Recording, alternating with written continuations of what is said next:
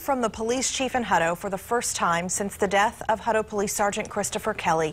KXAN's Lauren Kravitz shows us the chief had to fight back tears as he called Kelley a hero. There were many that saw Sergeant Kelley dash out the door in his final call, and we're still trying to understand why he never came back. It's an emotional time for Hutto Police Chief Earl Morrison, remembering Sergeant Chris Kelley. Morrison says officers are leaning on each other and God during this tragedy. Isaiah 41:10 says, "Fear not, for I am with you." Morrison recalls Sergeant Kelley interviewing him for the Hutto chief position nearly a year ago. And that has truly come full circle, because I am here because of him.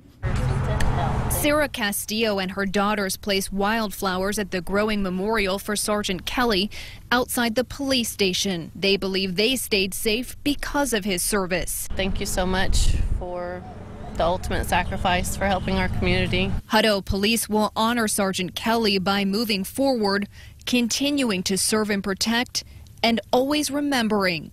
Obviously still a very difficult time for the chief and this police department.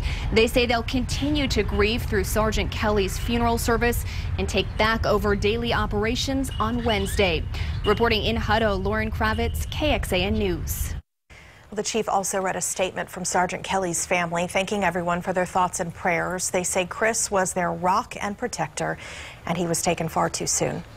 Planning is underway for Sergeant Kelley's funeral now. Services will be held next Tuesday morning at 11 at the Shoreline Christian Church in North Austin, and we will bring that service to you live on KXAN and KXAN.com.